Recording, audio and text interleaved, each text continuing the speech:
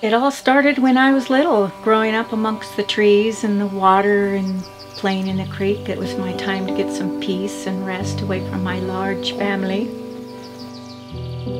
The process of painting, it just seems like it comes from inside of me, through my arms and out my fingertips when I'm touching the canvas. Almost chokes me up even thinking about it. Just mixing the colors and bringing the light to the subject that I'm painting is just exhilarating. And once I start bringing in that light, that's what really charges me up. And I love doing eyes. Eyes are like the windows to the soul, they say. So I do the eyes usually first on a bird or on an animal, and it brings it life to it. So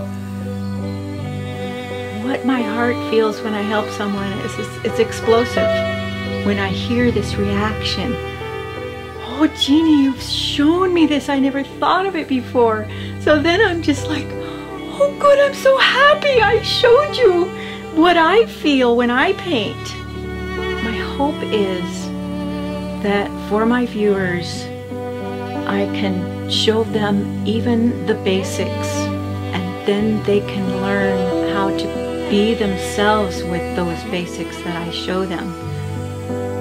Color mixing, paintbrush using, all these little tips and tricks that I use, how I do it, and then they can use that to express their own individuality.